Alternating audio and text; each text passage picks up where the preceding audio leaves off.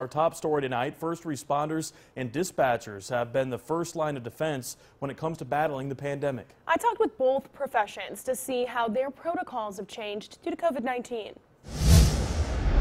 Paramedics and EMTs are still taking every COVID-19 precaution possible. We don't know, if they're positive or not.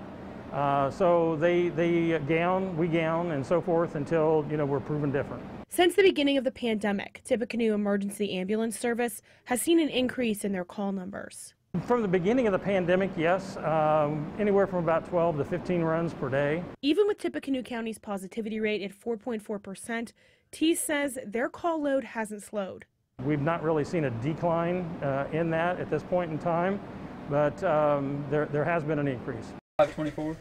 For dispatchers who are answering 911 calls, they say there have been less calls regarding COVID-19 now that Tippecanoe County's positivity rate has declined.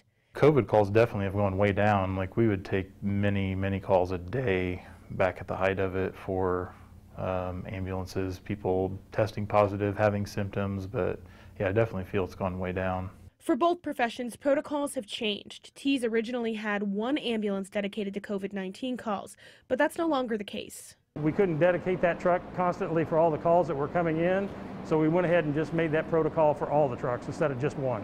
As for dispatchers, for certain calls, they don't always send an officer if one isn't required. Now, obviously, if it required an in-person response, we would go and take those protocols, but we did try to handle a lot of things over the phone if we could. While both first responders say the changes have been stressful, they're grateful that they have always been able to send an ambulance when one is needed. I would never want my loved ones, health to come down to somebody on the end of a phone making a decision, so we've been very fortunate. According to a report by CBS, in cities like Los Angeles, first responders were told not to take COVID patients to the hospital if they weren't likely to make it, a decision that has never had to be made in Tippecanoe County.